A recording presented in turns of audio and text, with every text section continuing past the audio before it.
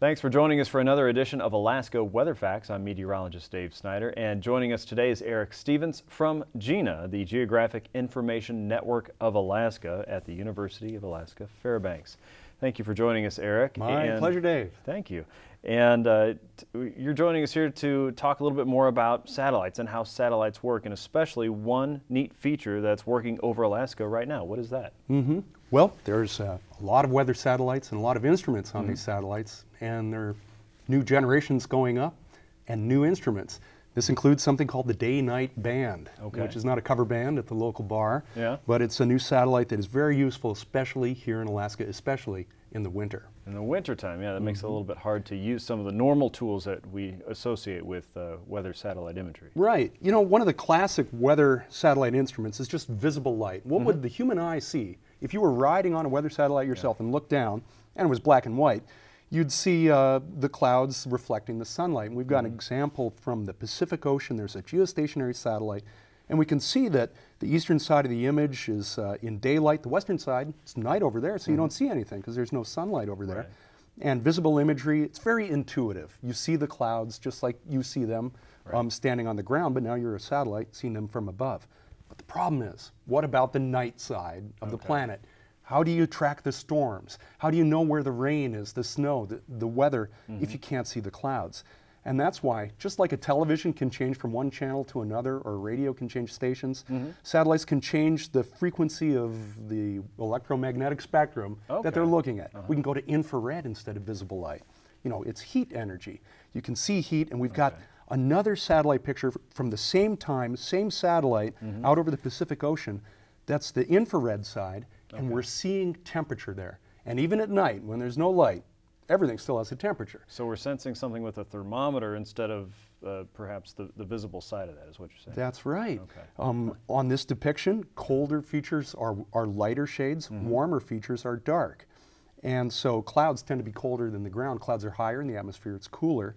And so that very same image on the western, or the left-hand side of the globe, now we can see the clouds there, even though it's nighttime, because we're seeing the temperatures. And one nice feature is that tropical storm there, just in the middle of the northern hemisphere there, hurricane or typhoon, depending on... That's that swirly part that we see in the middle of the image? There you go. You can even see the eye on it there, especially in the infrared image.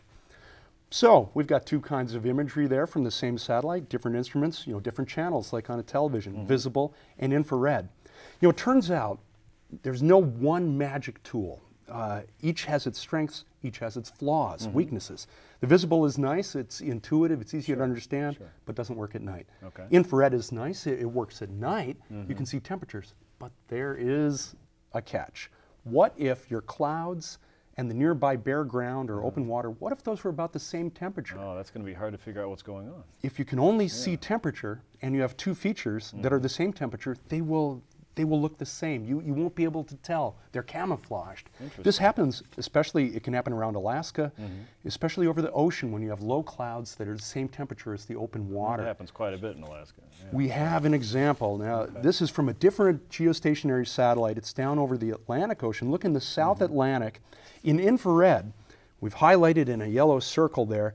There's some patches of clouds, but it looks like there's a clear area in the middle of that image. That's the infrared look. But let's take a look at the visible channel, and we can see there's a stripe of clouds across the middle of that circle that is only visible in the visible. The trick here is that those are low clouds of about the same temperature as the surrounding ocean. So from an infrared point of view, where you're seeing temperature, the clouds in the water nearby are the same temperature, they look the same. It's only on the visible that you can see what stands out as the actual imagery. Two tools, each have their strengths and weaknesses. Can we combine them? That's where the DayNight Band comes in. It's a super sensitive visible sensor that can actually see by moonlight. It can even see the aurora. And in Alaska, we have long winter nights. We can use that DayNight Band. Here's an example from that storm that blew the Kullik drilling platform ashore near Kodiak Island in December back in 2012. This image is right near when that storm happened, and it's in the middle of the night in December. But this looks like visible imagery. Looks like daytime imagery. It's amazing. That sensor can take any little bit of moonlight and just make the most of it. We can see so much detail. Even in the northern part of the image there, you can see some aurora up there. The northern lights That's that band that goes across the Arctic slope? You got it. That's the northern lights. We're seeing black and white image here, Yeah. so you don't get the green or the purple colors How about there. that? But that is the aurora. There's another example of the day-night band, and this is from January of 2013. It's about 4 in the morning, and this is a snapshot from Weather Service software. And we can even see in the middle of the image, there's the lights of Fairbanks and North Pole over to Eielson Air Force Base.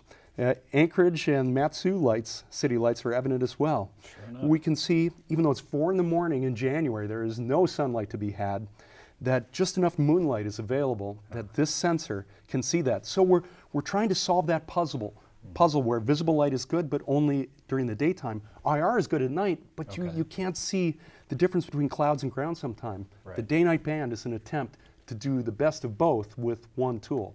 And it's brand new for Alaska here, and we're hoping to use it in the forecast process and help predict storms, weather patterns, to help get good forecast for people. Okay, another tool in the weather toolkit for meteorologists in Alaska and researchers worldwide. Thank you so much, Eric, for joining us today. And you can learn more about GINA and the Day-Night Band by going to the web address that you see on your screen. For Alaska Weather Facts, I'm meteorologist Dave Snyder.